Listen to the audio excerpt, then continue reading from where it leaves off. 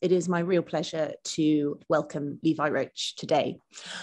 Levi, in many ways, needs no introduction, but he's going to get one anyway.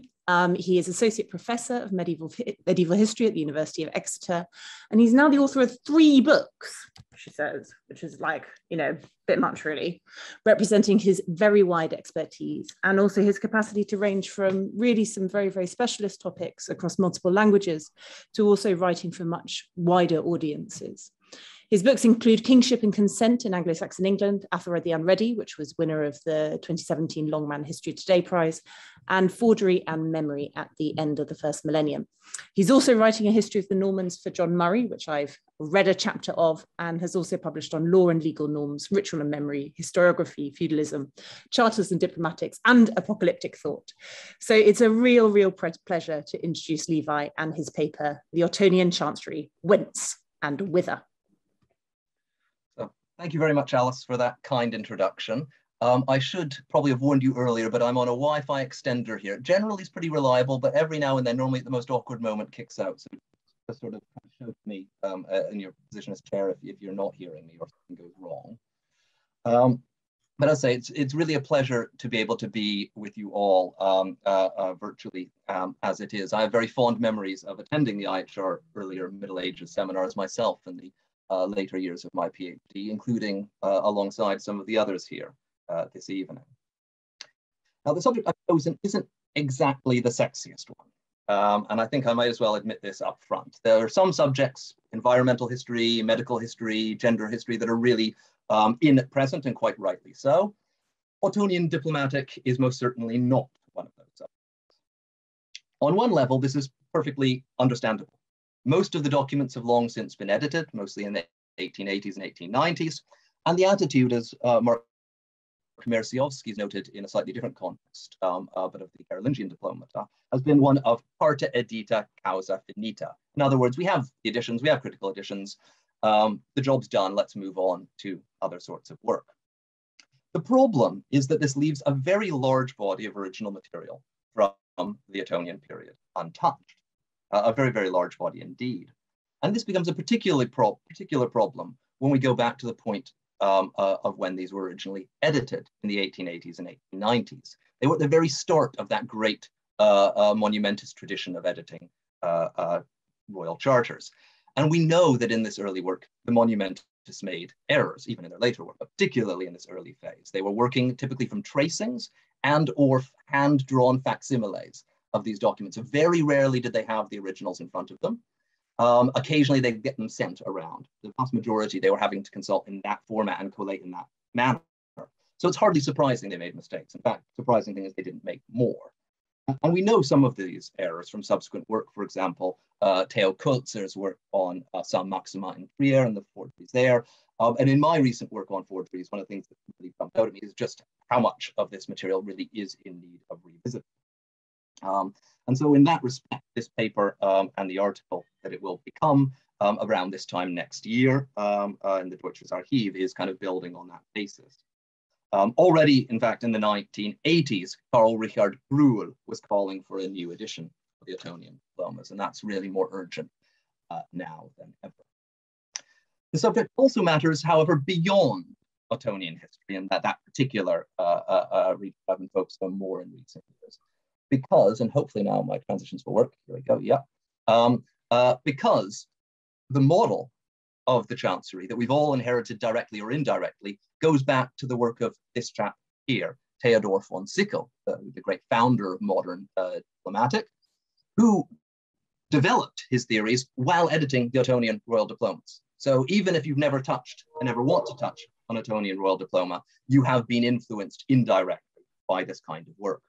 And Sickel famously placed great weight on Chancery form as a kind of measure of authenticity for these documents, what he called Kanzleimäßigkeit.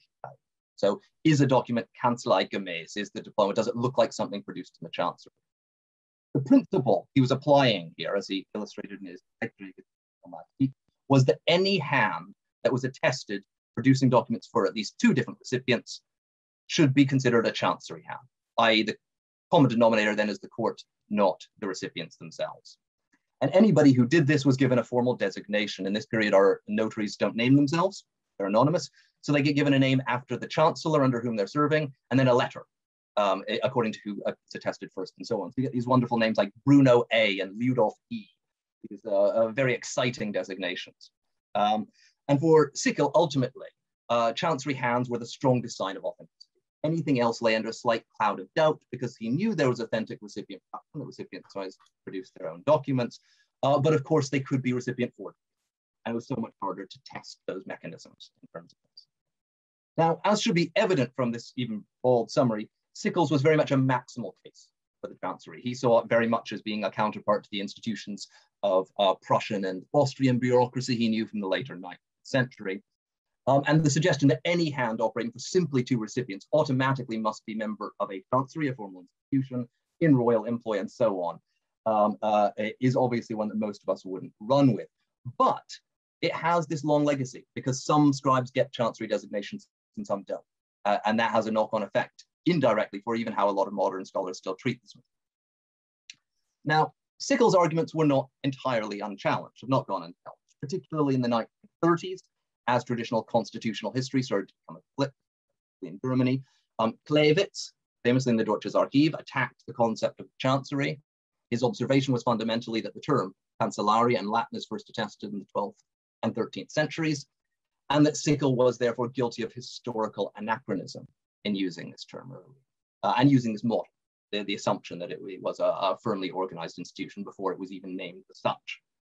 And within 1 year of that, also in the Deutsches Archiv, then Karl Erdmann aimed his fire at the early years of Henry I, the first of the Ottonian and Ludolfing rulers.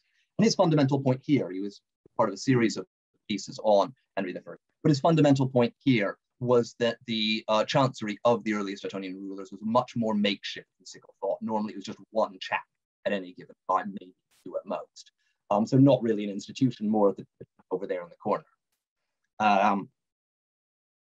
Perhaps the most sustained criticisms are those dotted throughout the various pieces published by Paul Fridolin Kerr, Sickle's most gifted student, in his volumes that he published alongside his editions of the later Carolingian charters from East Francia, the kind of precursors to the Ottonian. So he had to revisit some of those materials. He corrected some of Sickle's errors, but he also was pointing out some of the problems of Sickle's assumptions, and made it very clear that he was distancing himself from that ultra-institutionalized view. And these various German diplomatists were not on their own. Very similar ideas were circulating and being developed by French diplomatists, particularly, most famously, Georges Tessier in his work on Saint-Denis. And that kind of French Chartiste tradition continues to be very strong, with a very strong focus on the recipient. One of the things that Tessier showed was that diplomas for Saint-Denis showed all the classic Sickelian signs of Kanzleimäßigkeit, but if you looked really closely, you could prove they were produced at Saint-Denis itself, in fact, and not in some kind of chancery.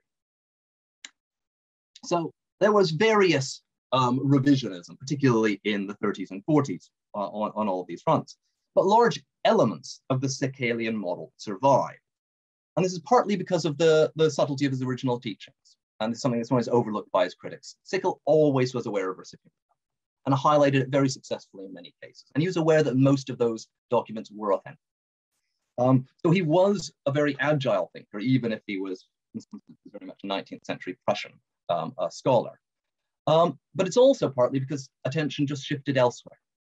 The diplomas that needed to be edited were those of the late Carolingians, and then those of Salians and Stauffer, particularly in the latter cases, since there could be no doubt that there was some form of institutionalized rule by then. We've just got upgraded, great, we have extra minutes, I'm informed.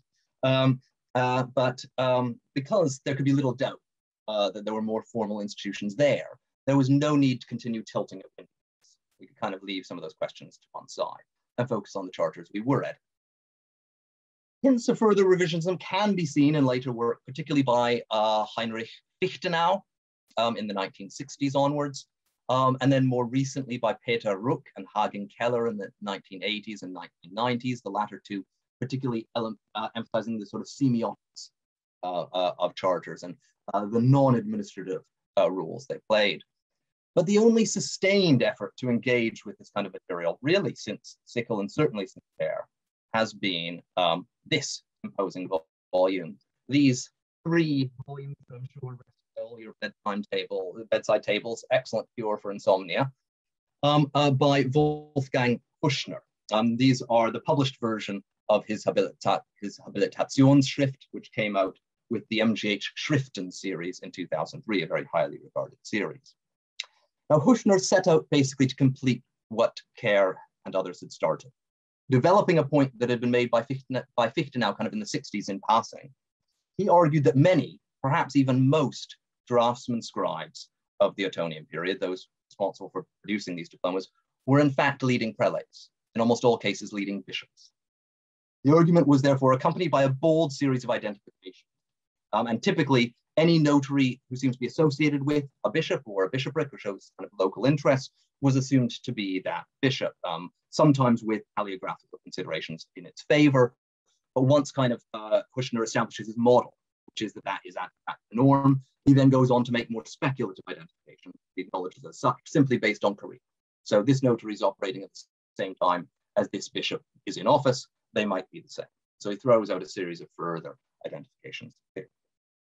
He also throughout emphasizes the role of recipients and in particular third parties. And it's the latter point that's the more original one. He emphasizes the recipient much more than Sickle had, but that has been the case with, particularly in France, for a long time now. But as I say, it's these third parties that is really interesting here, because to his mind, there's no real chancery, at least as a single institution. There are various individuals with varying degrees of connection to court and sometimes each other who produce diplomas. And in terms of this, he breaks them down into 5 categories that I will be using at times in the following. First of all, imperial or trans-regional court notaries. These are the chancery scribes in the traditional sense, ones who are regularly at court. They produce diplomas throughout almost all parts of the kingdom, or recipients from almost all parts of the kingdom. He uses imperial if they're active north and south of the Alps, but that is, I don't think that important really. Then he has his next step, regional court notaries. These are active mostly or exclusively when the court is within a region, but then from recipients from throughout the realm. So these seem to be locally based figures, but who kind of become activated when the king or emperor rocks up. They show up at court and they produce them, and they produce them for anyone. Then we have regional recipient notaries. These are figures who produce diplomas only for one region, but potentially from anywhere. So they seem to be based at one regional house, but kind of produce them not only for their immediate friends, but potentially quite a few people in the area. So it's a different kind of element of regionalization. It's getting closer to recipient production, but it's not recipient production because it's for multiple recipients, quite a few. Then we have true recipient notaries. The classic example of notaries producing diplomas only for their own house or closely related houses, the kind of classic example we used to have. And then finally, we have occasional notaries, those who produce just 1 or 2 documents and they defy further organized classification. So that's a kind of catch-all, we don't know. In doing this and making these designations, Huschner was developing, consciously or otherwise, he doesn't cite it, but this piece published in Archive for Diplomatique in the late 70s by Jaap Crucher, which was about, amongst other things, charter production by third parties. And that's one of the fundamental points that Crucher was trying to make, was actually it's not just recipients and chanceries. What Huschner adds to this, though, is a sense of the gradations that isn't there. And is, I think, new, important, and as we'll see, actually works very well. Now, the response to Huschner has been generally positive. Most reviews have welcomed his revisionism, which sat well, particularly in 2003, with the recent work of people like Gerd Althoff, Hagen Keller, and Johannes Fried, who were busy at the time kind of deconstructing Ottonian kingship, cutting the Ottonian rulers down to size. However, they also, in almost all cases, emphasized that these identifications of bishops with leading notaries would need further testing before being adopted more widely. A smaller number of voices were more critical. So Brigitte Merta, who certainly knows her way around a charter, in the Mitteilungen from Vienna, gave it a very extended review, which emphasized its importance, but also noted a number of inconsistencies in arguments. So she points out that in some cases, Huschner identifies a notary as a bishop because the notary is active, producing diplomas at the same time the bishop is in office as bishop. But at other times, he assumes that a notary is a bishop because his notarial activity stops when the bishop is appointed. So in that case, he then is too busy being bishop to still be a notary. But of course, under these circumstances, the thesis is almost impossible to falsify. If you consider both overlapping offices and notarial activity in favor of an identification and the absence of overlap in favor, then you're kind of playing a bit fast and loose here. And I think she's quite right there. She also queried a number of his paleographical identifications. This was purely on the basis of his own plates, but she gave some good reasons for doubting some of the more bold ones. So that was the first kind of signs potentially of warning or criticism. Soon thereafter was published this piece on Cluny and the Ottonians by Sebastian Beret. And in this, he doesn't really deal with the main thesis, but he ended up having to confront, Hüschner came out just as he must have been finishing this, the fact that Hüschner argues that amongst other of his identifications, that the notary known as Heribert D, very active under Otto III's later years, was Odilo of Cluny, the abbot of Cluny. And he points out that the diplomatic arguments in favor don't really wash. So one of the reasons is that his dating mechanisms are very different from what we see otherwise in Italy or Germany, but they're also completely contrary to what we see at Cluny. So saying he's Odilo doesn't really help us at all. And he gives good reasons for doubt there. But the main response was this, a stinging 46-page review article in the Deutsches Archiv by Hartmut Hoffmann, who sought to dismantle the entire paleographical basis of the thesis. According to him, just one of Hüschner's identifications is paleography, and there are many, can be upheld. And according to him, there's no reason to presume that bishop notaries were the norm in Italy, or were even. And indeed, his is a kind of a hyper-critical case in many respects. He doubts, even when we do have kind of ancillary evidence, that we can make the leap that a notary was the bishop rather than, say, an amanuensis. So he's just simply very doubtful how far we can go with any of this. The question this all raises, though, is what to do when you've got these competing opinions and this varied reception. Many accept Hüschner in full. Sometimes they note and respond to criticism in footnotes. I think in the vast majority of cases, they are unaware of this, or seemingly unaware of it. So you'll see lots of very positive receptions when he's running with his identifications, and completely understandably, particularly, say, for scholars based in Italy working on Italian regional history, they've got no reason to be aware of Hoffmann's response or further controversy. Others, a slightly smaller number, but also very significant, cite Hüschner, sometimes note possibly or use terms like that in their main text, cite him, but then also kind of give the classic CF Hoffmann and or Merta, particularly Hoffmann, leaving the question open. So that's what Simon MacLean very sensibly does, for example, in his recent Ottonian queenship. He's done it elsewhere. Charles West has done this in the Anglophone world, but you see it in German scholarship as well. And then finally, there's a smaller group, including Herwig Wolfram, Tony Scharer, and myself. It's no accident those former two, because they're both colleagues or former colleagues of Brigitte Merta, have expressed rather more serious reservations, typically citing again Hoffmann or Merta, not going into further. The real problem, however, is that nobody's really tested the thesis. So Hoffmann's gone into some of the paleography, but not really taken seriously the wider diplomatic points made. And indeed, his criticism is sometimes very worthwhile and important, but often misses the point. And so this is what I've now attempted to do. I created this rather rough and ready Excel file in order to go through the scribes, their identifications, and be able to group them in different ways, and look at all of the draftsman scribes from the reign of Otto I in doing so. And what I would doing what follows distills this. This is a much shorter version of what is now nearing a 20,000 word article. So there's been a fair bit left on the cutting room floor. Do just shout if you want to hear more. You'll probably regret asking. Fundamentally, though, to give you just a few of the headliners before we go into the mind-numbing detail, Hüschner's model, his wider model of different notaries, works really well. However, his identifications of individuals typically don't. And bishop notaries, therefore, were more common than Sickle and older diplomatic thought, but I think not nearly as common as Hüschner is. But we'll go into why in a moment. Before getting into detail, though, it's also worth giving a few brief methodological preliminaries. So central to Hüschner's argument is that literacy in this period is limited, and that any notary, therefore, was of elite standing.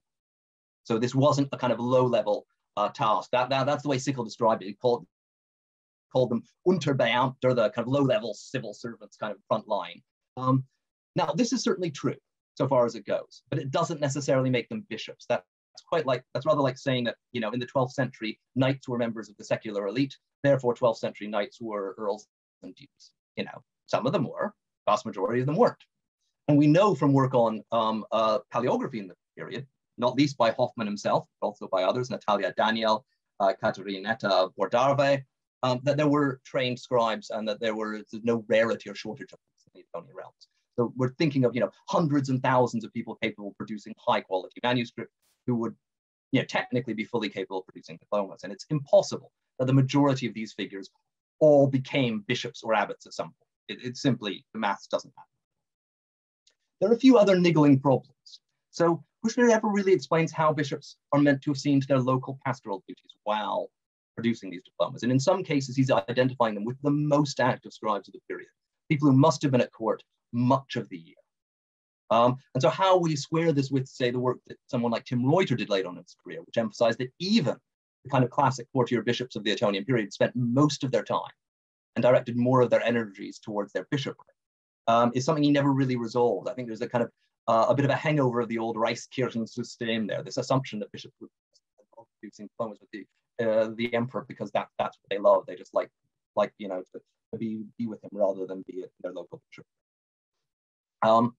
So that's a major concern there. A slightly smaller concern, but also a concern there too, is that we have no shortage of episcopal vitae in this period.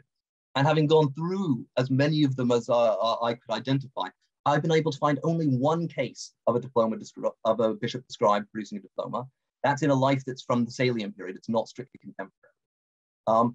I've no reason to doubt that one case, Wolfgang of Regensburg, but it certainly doesn't suggest it's the norm, because we regularly have in bishops' lives references to them receiving privileges from rulers. And almost never is it said that they produced them. In fact, that's the only case where it is. So that's another kind of cause for concern for me there. But ultimately, the proof of the proverbial pudding lies in the eating. And here's where we need to head ad fontes. And this is where it gets a bit technical, so feel free to drift off, get yourself a cuppa, open a glass of water, open your bottle of wine or whatever, open a beer. There will at least be some vaguely pretty pictures. And I hope to come back to some of the wider points towards the end. Now, the greatest advantage, as already kind of noted, of Kushner's model is that it breaks down the old Chancery recipient hierarchy, that we're not dealing with two different things, actually a whole range of options. And it emphasized that most charters, or at least most charter scribes, lie actually somewhere between these points. The exceptions are those who are super active in a court all the time and those who are really localized. Most people who could produce charters did so for more than one recipient on more than one occasion.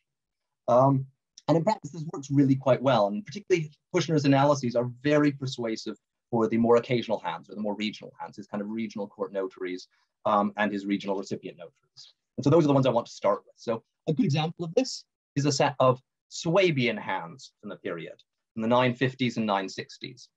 These are Ludolf B, Ludolf C, and Ludolf E. If you're not used to these designations, you will be by the end of this talk. All active in the 950s and 960s. All were deemed Chancery scribes by Sickle because they're active for at least two recipients. But they reveal a very clear regional profile.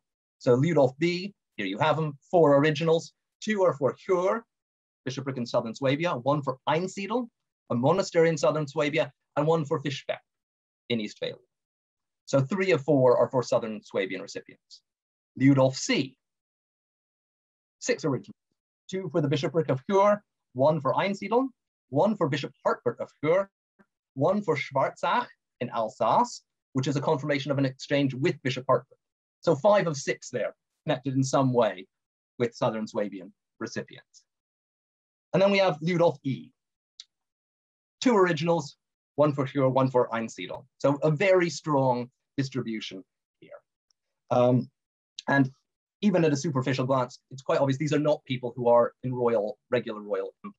These are not Chancery scribes in the sense that Sickle thought of them as somebody who joined the Chancery or something like that. These were local southern Swabian figures. That much is very, very clear. And the common denominator, as Kushner notes quite rightly, must be Bishop Hartbert. And he's the first person to really notice this. who had previously been a chaplain of Duke Hermann of Swabia and had overseen the translation of St. Felix and Regula from Zurich to Einsiedeln. So he has a known connection with Einsiedeln. And Einsiedeln and the bishopric are the main points of Ottonian authority in the region in southern Swabia. So these are centers with whom the rulers are in very close contact. So clearly this is not chancery production as mentioned in the traditional sense, but it's also not pure recipient production. They're active not only for their neighbors and friends at Einsiedeln, but also Fischbeck. You know, presumably he's just at court, lends a hand. Also, none of these figures are Hartford, and Hüschner doesn't attempt to identify them as such. I suspect because there's 3 of them. It's almost too many. If there had just been one, I suspect he would have made it. Interestingly enough, he doesn't discuss this, but actually we do know Hartford's hand. We have it, because he's almost certainly the scribe who produced a diploma in favor of Hartford when he was a ducal chaplain. And he produces then one later diploma for the bishopric. He doesn't get a chancery designation though, because even Sickle could see he was just a recipient there. But the interesting thing here is that even at a southern Swabian bishopric, and the bishopric of Chur is actually relatively poor. It receives quite a few diplomas because Otto is very interested in it strategically, but it's actually quite poor. Even there, we have a bishop who can produce diplomas himself, plus at least 3 others. So there's no shortage of scribes here. And it's important to bear in mind when we start going elsewhere, where sometimes we just have a tentative connection between a bishop and a notary. That in most places, we need to imagine at least 3 or 4 people being able to do this kind of work. But already here, we start seeing other problems with Hüschner's modus operandi. Because he wants to identify as many draftsmen scribes with leading prelates as possible, he's inclined to see Ludolf E, the last of these figures, as Abraham of Freising, the Bishop of Freising in these years. Now, Ludolf E is actually never active in favor of Freising, and apparently is most active in favor of southern Swabian recipients, which would be a very, very odd distribution for an episcopal notary. Hüschner speculates that maybe he was trained at Chur or in southern Swabia. And that may be the case, and that would explain it. But why is he never active for Freising? And it certainly seems very, very odd. It would stand out amongst our bishop notaries, our other known bishop notaries. The grounds here, though, are not entirely to be dismissed, or not quite as nuts as it might seem just from that. So the grounds here are that Sickle, in the original edition for the Monumenta, identified Ludolf E as the scribe of Diploma of Otto I, 279, top of your screen here, in favor of one of Abraham's vassals. I've struck this from the list I gave you on the previous page for reasons I'll come clear in a moment. Emil von Ottenthal, one of Sickle's students, subsequently identified that scribe with the scribe of another diploma of Otto I, 150, in favor of the bishopric of Osnabrück. Now, the latter one is one of those unusual documents of this period where we have as recognition, or this is the person who at the bottom of the diploma after the royal or imperial subscription writes a recognition clause in the name of the chancery or those who do it up. Normally that's done in the name of the chancellor, although it's not written by the chancellor. Occasionally we get other names, and when we do, they're often the names of the scribe of the diploma in question. If you want to know more about this, ask me in questions. We've not got space here. But in that case, it's an Abraham notarius who produces one document earlier, and then the same hand appears in a later diploma for Abraham's own vassal.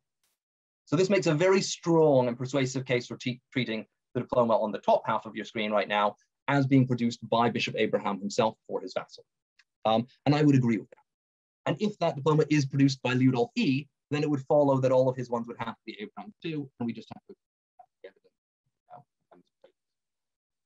However, if we look more closely, it's quite clear, I think, that the hands are different, and Hoffman already noted this. So they use a different prism.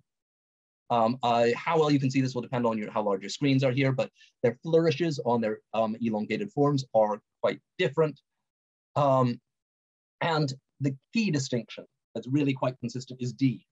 So Ludolf E's D almost always has this bit of a descender going beneath the line.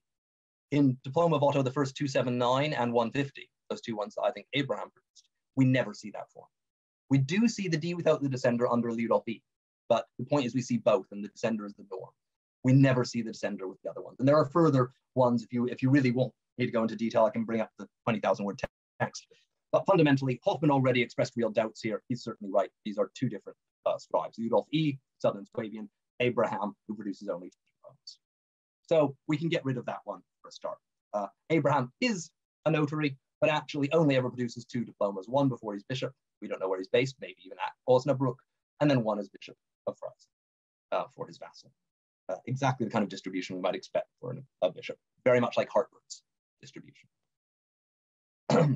We have another nice regional cluster that Kushner deals very well with around Magdeburg. Now, that Magdeburg, so the original monastery of Magdeburg and then later archbishopric founded there by Otto I, that the local monks and then later canons were responsible for many diplomas in their favor was already clear to Sickle, and he saw them in a relationship with the Chancery. But he was aware that it was more complex and the Chancery operated If we look at them in more detail, though, it's clear that the vast majority of these are operating for local recipients and primarily for Magdeburg, for St. Maurice. So Ludolf D, 3 of 4, Ludolf H, 6 of 7, Ludolf I, 5 of 5. The reason why he got a Chancery designation is in later years he produces for other recipients. So these are all really primarily Magdeburg scribes. And I think Kushner is right to emphasize that more strongly. These aren't, people who sit somewhere between a Chancery and Magdeburg. These are local Magdeburg figures who occasionally, when the king's in the neighborhood, visiting his favorite monastery, they, tag along with court, or when he's at Magdeburg itself, they produce. So they're very much like the Swabian group, but like that, they do produce some documents for other recipients. They're not pure recipient scribes either.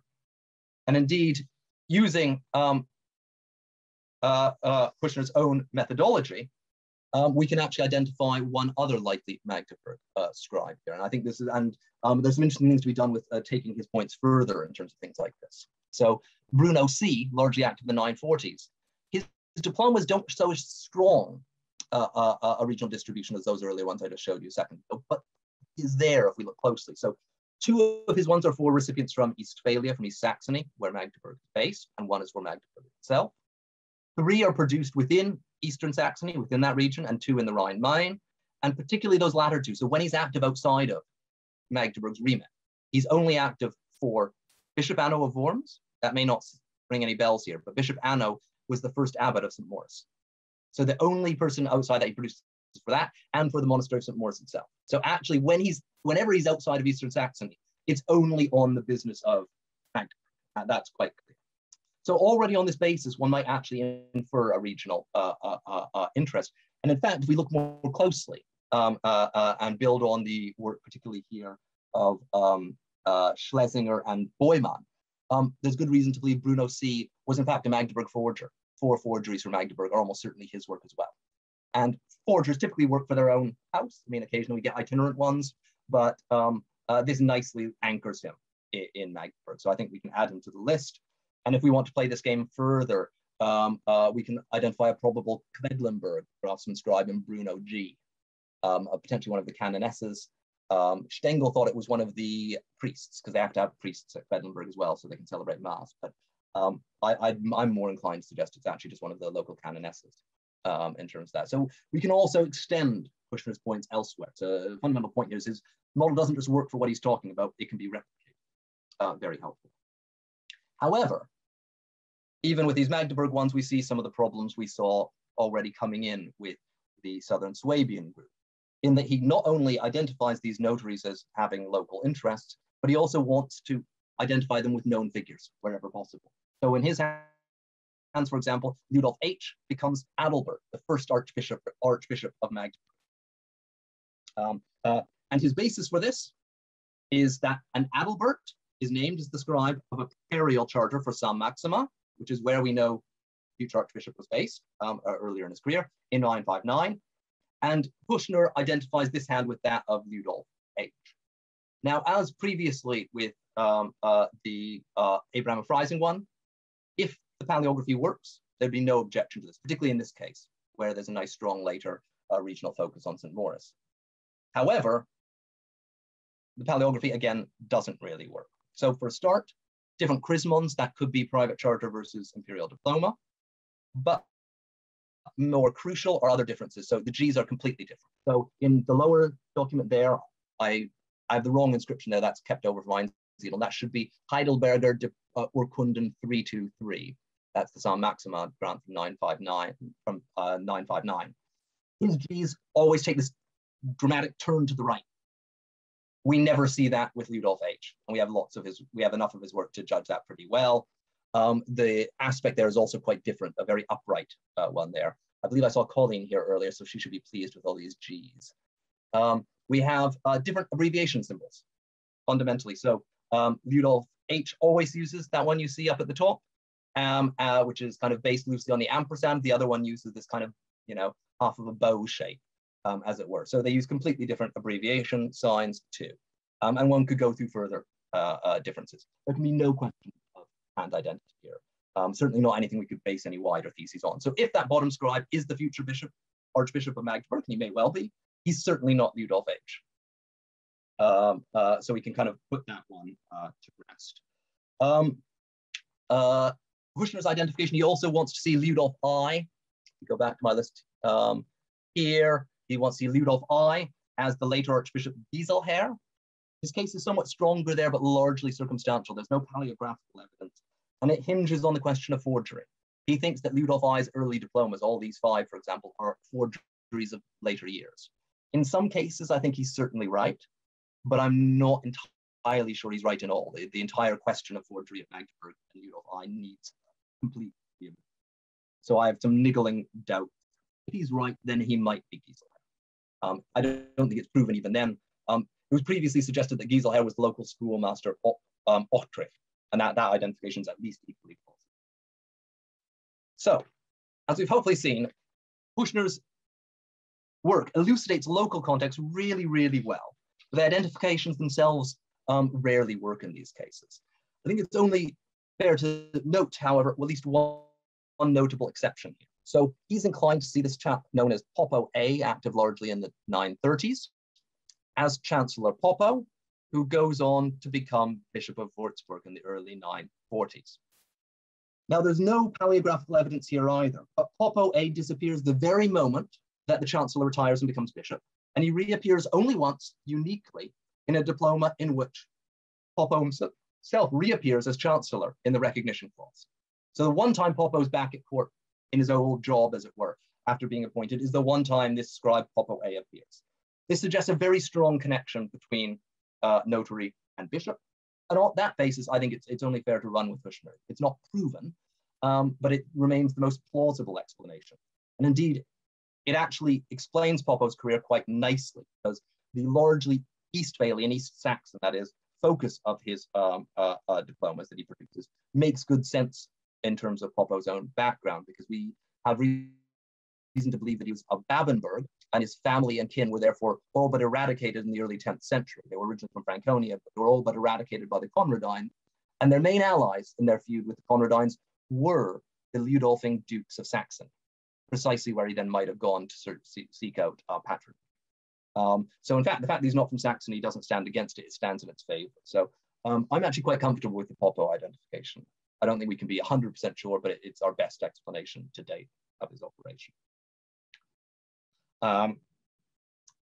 Huschner's arguments, however, struggle more when we get into the most active draftsman scribes here, and we haven't even really scratched their surface yet. I'm going to give you a few ones here. So in these cases, despite often relatively few signs of local or regional interest, Huschner remains determined to identify as many as possible with leading bishops.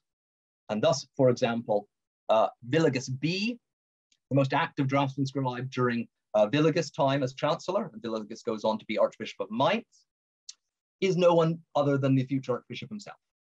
And he's one of those ones where the career as notary ends when the Archbishop is appointed, where that's the relation.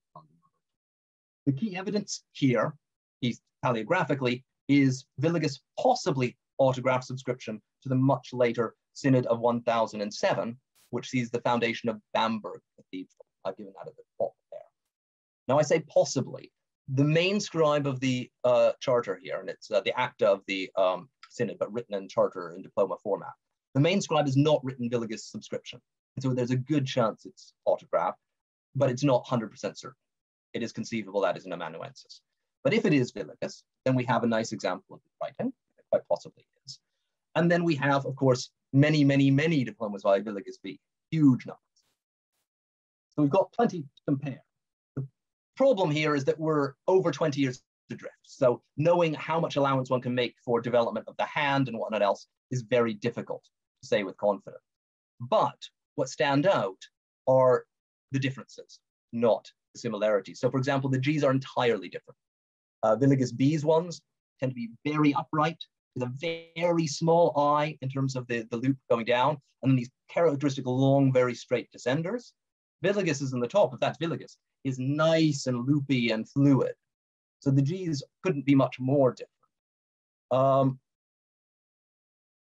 Hopefully, it doesn't seem to want to go into my next transitions here. Probably because I've been playing around with where my, sorry, I had to move where some of my Zoom things were so that I could actually see the paleographical points I was making. His E's are different. So Villegis's are much more angular and have a very small eye and seem to be quite horizontal, whereas Villagis B's ones tend to be diagonally pointed upwards. Also a small eye, but much less angular. So the E's are really quite different. We could zoom in and you'd see it more clearly, but the E's really are very, very different. And then Villegis's R's in the top example, interestingly, regularly are piercing the crossbar there. That's very much not the case with Villagis B, whose R's sit relatively low, have a long descender, are quite smooth. So if the top is Villagis, then Villagis B probably isn't. I wouldn't say in this case we can be so confident because there's been a lot of water under the proverbial bridge, but it certainly isn't enough to secure the identification.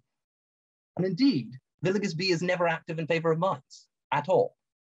So there doesn't seem to be any a priori reason other than he's active under Villagis the Chancellor that he should be Villagis, which I think really should be our starting point. You should have evidence in favor of identification rather than saying, you know, how can you disprove that? And here the older identification comes into play. So older scholarship, particularly Stengel, thought that Villagis B was probably the schoolmaster of Aschaffenburg, Hervard. Hervard appears in private charters of Villagis as, and he's named, an imperial notary, a notary of Otto I. So we know from those that he's somebody who's known locally to have produced imperial diplomata. Moreover, a connection with Aschaffenburg explains why Villagis B produces all of the diplomas for Aschaffenburg, except for the one occasion in 975, when we happen to know that Hervard is in Rome, dealing with an internal disagreement in Aschaffenburg.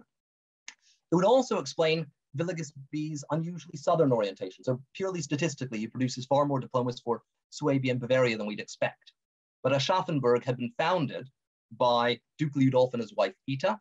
Liudolf is the son of Otto I. And it was completed by their son Otto of Swabia, who is Duke of Swabia and briefly also Duke of Bavaria. So a southern orientation for a canonical house that's otherwise based in the province of Mainz makes perfect sense with Hervard.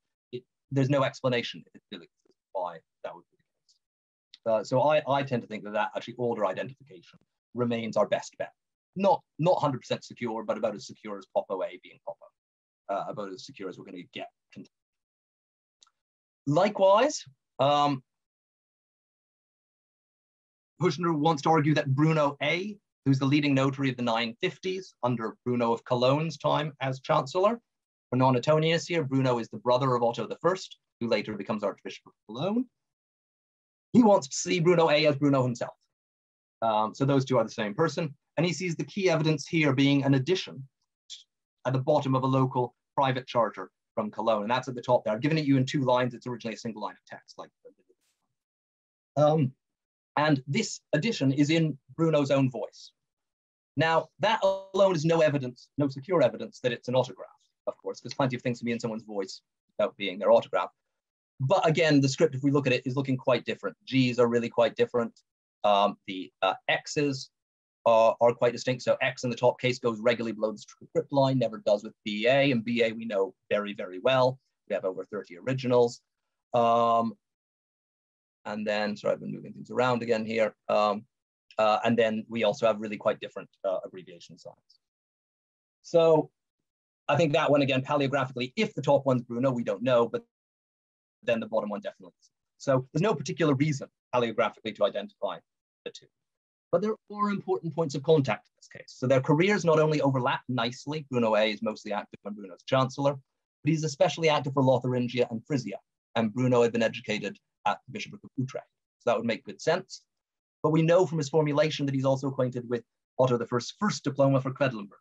So he's acquainted also with Eastern Saxon diplomats and very close to the Ottonian royal family.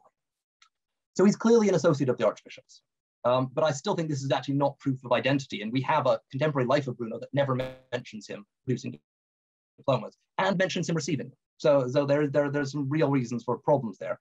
And indeed, there's good reason to believe that he's the otherwise obscure Hoholt, who appears twice as recognition to his events, uniquely in the place of Bruno. So again, this is a name we wouldn't expect for a second chance, so we get Hoholt. We don't know who the hell he is. Our best bet is, in fact, that he's Bruno A, naming himself. So another one, as it were, bites the proverbial dust. Our verdict, sadly, can be little more positive on the identification of Liutprand of Cremona with Ludolf F, another very, very active scribe, in his case of the later 950s and early 960s. So this is largely, for Hüschner, a matter of contextual arguments based on overlapping careers. The problem here being that we know next to nothing in terms of secure dates of Liutprand's career. So we can't, falsify it, but it doesn't really say much. He seeks to secure this by comparison of what we suspect is Liutprand's autograph of the Antipodosis. So this is the hand known as F2, or the corrector, who corrects the main manuscript and then adds some bits to it, which Paolo Chiesa has argued, I think quite persuasively, he's restated it like criticism, is Liutprand's autograph. That's your top example. Your bottom example is LF. And again, G couldn't be much more different. Liutprand's is nice and fairly fluid. Ludolf X takes that turn to the right that some of the Charter Scribes ones do. R, this isn't a very good example for Liutprand, but Liutprand's R's not infrequently travel above the script line and are often ligature. That's classic Italian. We never see that in Ludolf F. Ludolf F's script is classically north of the Alps, is classically ultramontane. And finally, Liutprand's X has a dot at the bottom left corner, and it often travels below the script line. In that case, it doesn't, but it often does. Trust me. Again, we don't really ever see this with Ludolf F.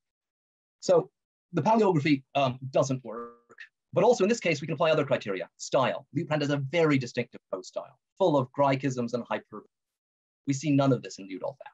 And this matters because when we see other literary figures produce diplomas, like Atto of Vercelli, who Giacomo Vignodelli has produced a very convincing argument, I think was draftsman, not the scribe, the draftsman. I produced the underlying Latin text of a diploma of Hugh and Lothar for canons of Vercelli. When we have Atto's one, when we have the diplomas that Rater drafted for Verona, already identified by Sickle, or Leo later for Vercelli. These stand out because of their kind of verbal pyrotechnics. They go well above the average for normal Chancery scribe. Ludolf F in comparison is very mundane and pedestrian. And if Liutprand is anything, he is not mundane and pedestrian. So I think we can safely park, very safely park Ludolf F and Liutprand. And indeed, Ludolf F often seems to show some signs of lower German forms. So he spells Quedlinburg Bitterlingaburg, the T. And the Chancellor Ludolf, he normally spells as a Ludolf with a T. Classically a lower German form. So I think we need to be looking north of German for him. So the verdict is not looking great here. It's important also now to emphasize, though, as I did with Poppo, that not all of his efforts fail. So his identification of Hubert of Parma with Italian B, one of the more active Italian scribes of Otto's reign, is compelling. Pace Hoffmann. Hoffmann mischaracterizes the evidence, even the ones he has as his plates to his response there. And Antonella Gignoli subsequently looked in more detail and made very, very convincing, all but certain that Hubert is Italian B. So we do have at least one of these cases that works quite nicely. However, Italian B is much less active than someone like Bruno A or Ludolf F. He's only a leading and a trans-regional notary in a much more restricted sense of the term. So we're talking about 15 kind of to 20 diplomas, not 30 plus. There's also a clear element of local interest here. Italian B's first diploma is for Hubert and is incredibly generous. So there's good reason to suspect he'd be Hubert. We can see Hubert's interest shining through these diplomas. And finally, it needs to be emphasized, Italy is different. We do have bishop notaries much better attested much earlier for Italy. So episcopal involvement seems to have been more common. Not the norm there, even there, I think Hüschner overplays it, but it is much more common. So it's hardly surprising that we might see it in Italian B. And indeed, the one other identification of his that clearly holds water is of the rather less active Italian D with Ambrosius of Bergamo. This is the one case that not even Hoffman could disagree with. He said, actually, that really does look like the same script. But, important caveat, like Poppo and some of our other examples, Italian D is active as a draftsman scribe exclusively before Ambrosius becomes Bishop of Bergamo. So yes, he is a notary, and yes, he is a bishop, but he's never a bishop and a notary at the same time. It's a different matter. Now, I could easily keep going, but you'll be relieved to hear that I shall not. The result would be the same. We could extend this into more examples, into the reigns of Otto II, Otto III, Henry II, and I would just bore you all. So, where does this leave us? Well, bishops were clearly more active than Sickle and Kerr once thought. They were producing a diploma was not a low-skill job, and bishops sometimes. But there's no compelling evidence, as far as I'm concerned, that they were central to diploma production in these. The clear cases, the really well-established ones, all display a marked regional quality, and typically as bishops only produce for their own bishopric and maybe their immediate environment, and are never producing large volumes of diplomas. Hubert's are partial exception, but only partial. This is also the story told by notarial subscriptions, those other odd figures who occasionally appear in the recognition clauses. They don't from Otto II's reign onwards, but under Otto I, every now and then we get weird names we don't expect. And we have good reason to suspect those are normally the names of scribes. When we match the names we see to the names of bishops, none of them are bishops, and only a small number are people who go on to be bishops. A small number are, so that's how we spot Abraham. And we should, if anything, expect bishops to be overrepresented so we know more about their future careers. So if anything, it's easier for us to identify bishops in the record. We have more evidence of their handwriting and other things like that.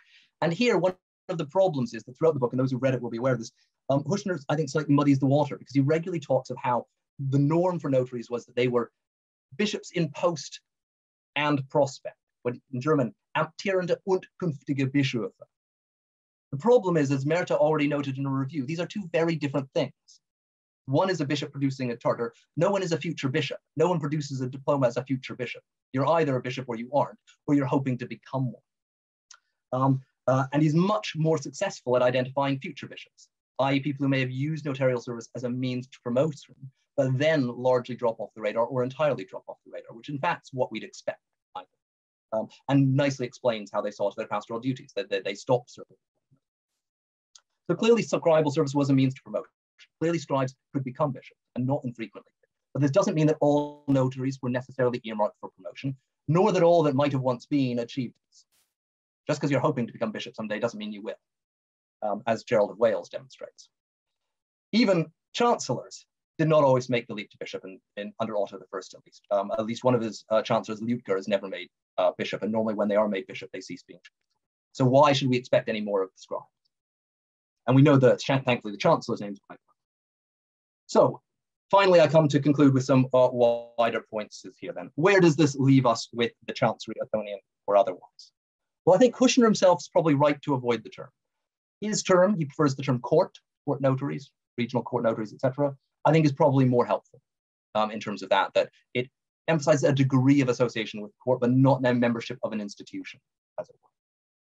He's also fundamentally right in his model, and this is where I'm hoping in the long run that this a paper and eventually the article will be actually via media between Hoffman, who has no truck with any of Huschner's arguments, and full adoption of them, because his model really, really works. It's a great model. I would never have thought of it. It's absolutely brilliant. We're dealing with sliding scale, different kinds of notaries. It works incredibly well. But as with all good revisionism, Huschner takes it too far. There is a strongly centralized element in diploma production.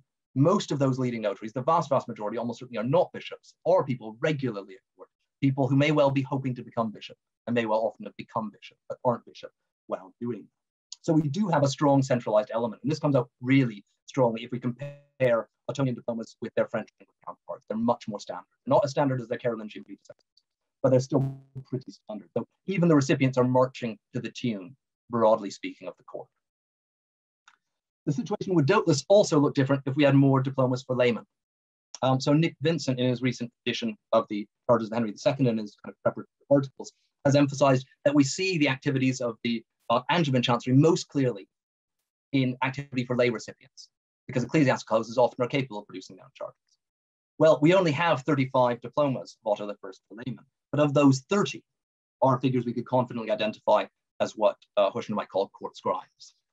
Of the remaining 5, 2 are figures who would later become court notaries. 2 are people like Abraham, he's one of those ones, who seem to be local bishops helping out a mate. And 1 is of suspect quality, I suspect is not actually authentic. So the vast majority of those, in fact, look very Chancery. And so how much more developed things would look if we had more of these lay documents, more lay archives surviving, is one of those Rumsfeldian known unknowns. So the Ottonian Chancery was clearly not run from a box under the bed, to borrow Vivian Galbraith's oft-quoted dictum. And this, I think, also does have, but I won't go into this, wider implications for Ottonian kingship. Judged by charters alone, a very important fact. Both Althoff's and Fried's and Keller's original kind of deconstructions of Ottonian kingship and David Bachrach's more recent reinstatement of it are overstated. We're dealing with something between the two, a rather ad hoc system, but with a clear central element.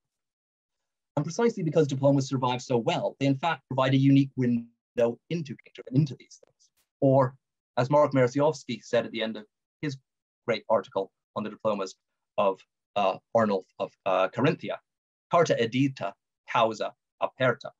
And with that, I'm open for questions.